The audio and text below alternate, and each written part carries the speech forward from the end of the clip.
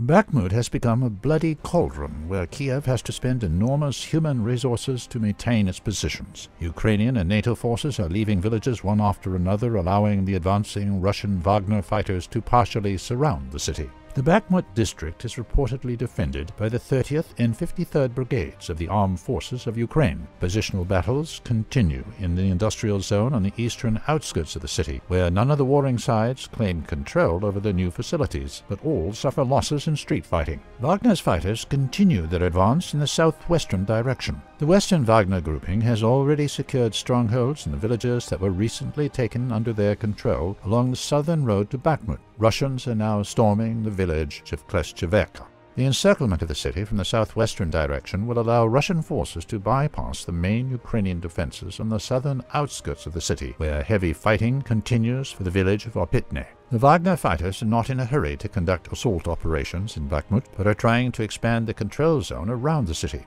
The head of the PMC Wagner, Yevgeny Prigozhin, claimed that the Russians have the task of destroying the Ukrainian army and reducing its combat potential, but not storming the city. Such tactics should lead to the liberation of the city without heavy fighting on the streets, and also has a positive effect on the other fronts of eastern Ukraine. As a result, the Ukrainian army loses 500 to 800 killed and wounded soldiers in the Bahkmut grind. The hospitals in Bahkmut and neighboring cities are already full of wounded. The heavy losses affect the morale of the Ukrainian troops and increase the burden on the medical and logistical support system. Since the beginning of December, the number of reports by Ukrainian and foreign journalists from the war-torn city covering the deplorable state of the Ukrainian troops has increased dramatically. This can be assessed as an attempt by Kiev to prepare public opinion for the approaching surrender of the Ukrainian army in Bahkmut.